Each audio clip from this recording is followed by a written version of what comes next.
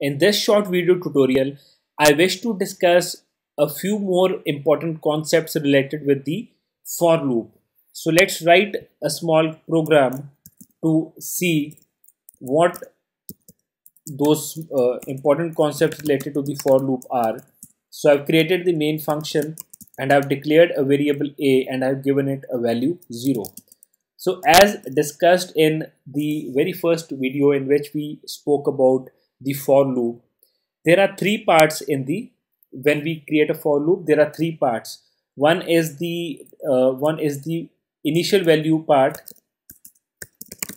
wherein we give the initial value to the variable. Then there is the condition part, wherein we check the condition of that variable, and then there is the increment or the decrement part, so where we increase or decrease the value of that variable. Now what you need to understand is that you can skip any of these three parts and still you can make the for loop function. So let me first skip the first part. So because we have already given an initial value 0 to the variable a, so I don't have to give that initial value to variable a again. So I'll skip this part. I will only write the condition, which is a less than 10, and then I will increase or decrease the value of a by 1, and I will print the value of a using the printf statement. So over here, notice that we have skipped the first part because we have already initialized the value of a to 0 outside the for loop. So if I run this program, you will notice that we have printed numbers from 0 till 9 by making use of this for loop. So even that we have skipped the first part, which is the giving the initial value to the variable, still the for loop functions properly. Now let's see if we can skip this third part also, which is the increment and the decrement operation.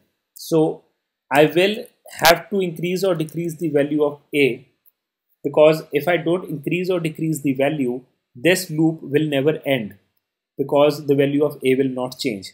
So I have skipped this part and I have increased the value of a by 1 inside the body of the for loop. So I've written this operation here and I've skipped it from this part. So let's run this program and see the output. Notice that still we have printed numbers from 0 till 9, although we have skipped the first and the second part.